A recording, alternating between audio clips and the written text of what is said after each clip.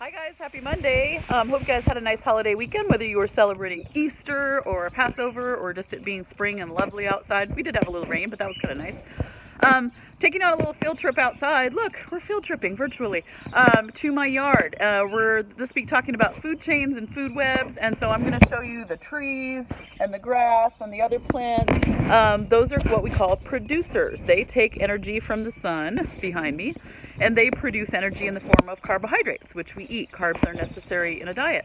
And so they are the bottom trophic level of the food chain. Producers are also called autotrophs because they automatically make their own food, troph. And so I'm going to go over here to Albert, and he's going to help us out because Albert eats seeds. He eats these. And seeds come from those plants we were just looking at. Hi, Albert. Can you say hi to everybody? Hello. And then, so Albert is what we call a primary consumer because all he consumes is producers. And so he is a plant eater. He is what we call a heterotroph. A heterotroph is somebody that, or an organism that can't make its own energy, has to find its own food. Hetero meaning different, troph food. It eats different food, has to go to different places to find that. Okay, so now we're going to go back inside to talk about the lesson this week.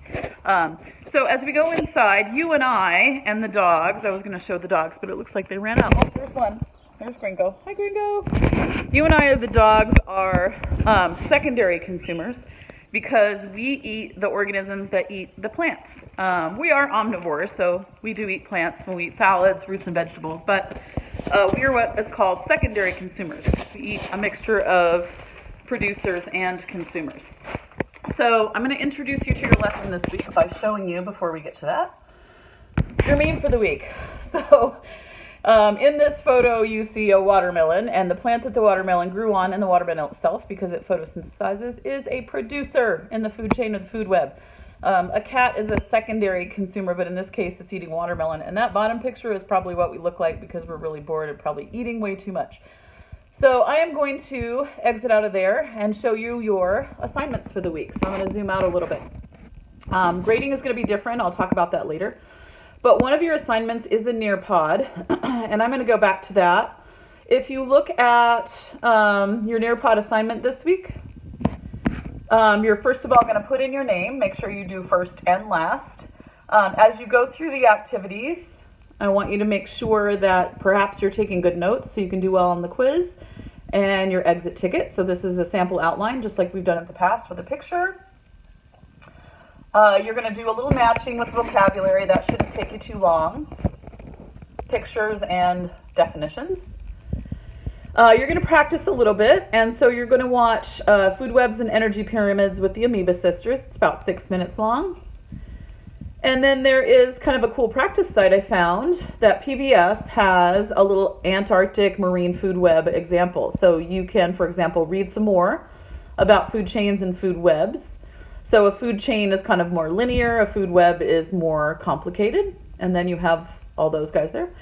And then there is, let's go back to that one, a little bit about trophic tables and different animals and organisms and their role in there. And finally, a food web game. And I highly encourage you to maybe make your own food web after you do this, like maybe make a desert one. But you'll take organisms like a killer whale, who is an apex predator. You'll read about that, decide where he goes in this particular food web. Okay?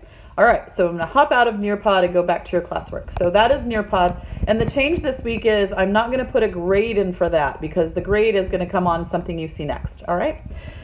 Next up is your week 3 supplementary material. So here's some stuff to help you enhance your knowledge and practice. So there's another video called Energy Flow and Ecosystems from Bozeman Science. If autotroph and heterotroph are new terms for you, then that is here. But I also have some quizzes practices, and the codes are here. So a couple of those quizzes practices, the codes are actually embedded. And again, this part is not graded, but here's what is.